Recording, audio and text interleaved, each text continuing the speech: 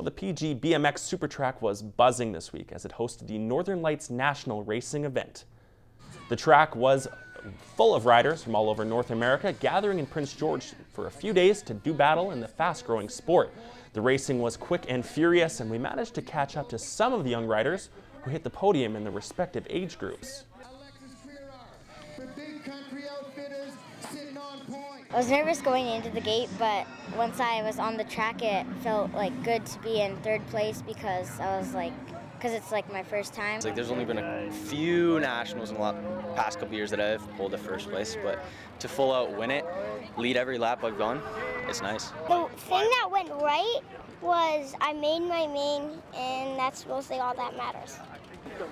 Feels pretty nice. Oh, yeah. I kind of feel bad because some of them didn't get first. Hundreds of fans were in attendance and took in the event, and much was made of the great conditions of the track. The national events feature world-class BMX racing, so it was a real treat for the local riders. Even the younger racers seemed to appreciate the facility in PG and the city itself as it hosted the Northern Lights racing. Well, at least I got to race today. So it felt good to be out there on the track, eh? Yeah. I've never been to this track, so that's why. We're farthest track north, and nobody really thinks of us, and now to have some top names and some good riders come up, it's great.